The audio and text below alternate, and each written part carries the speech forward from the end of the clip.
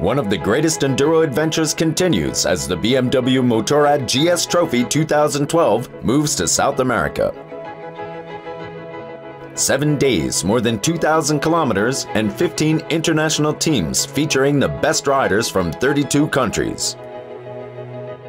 The extreme differences between altitude, coming from the ocean up to 6,000 meters in the Andes. It is a very extreme place of the earth, and as well for extreme riding it is fantastic. The route challenges both bikes and riders.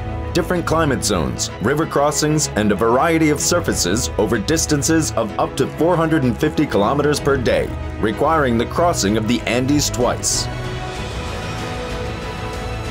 It's been bigger than expected. It's been harder, the scenery's been greater, it's just unbelievable. This was the toughest test of my life. The star, the BMW F800 GS, a truly reliable companion for the riders. I love it, it's just the right place for the right bikes. The scenery and tracks of Chile and Argentina mesmerize. Living in camaraderie and friendship, the participants take the spirit of biking with them day by day.